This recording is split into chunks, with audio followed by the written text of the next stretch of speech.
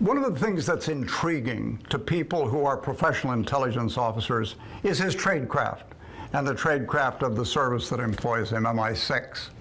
Looking at Diamonds Are Forever, one of the scenes jumps out for me in that film, and that's where he takes on the identity of Peter Franks. Mr. Franks, your passport is quite in order.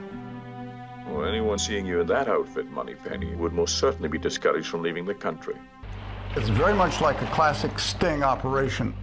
He arrives at the apartment of Tiffany Case. Make yourself at home. I'll be out in a minute. She challenges him. He's got a passport, good foresight.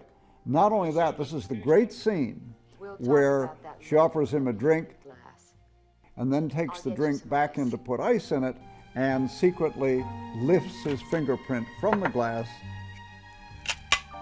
shows it to the monitor, and indeed, it is Peter Franks' fingerprint.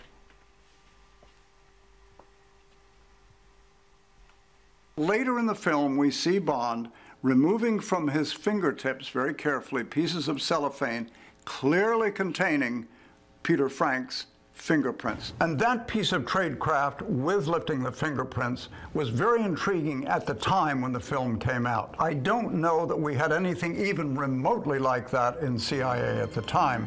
Certainly, as we've seen identification techniques improve over the years, we now know that fingerprints are used for entering secure places. And so I've got to believe that once you start using that as a security measure, other people will make efforts to frustrate it by being able to copy fingerprints. I'm cooperating, Mr. Leiter. Really, I am. Tiffany Case appears to support Bond at one point and then appears to turn against Bond.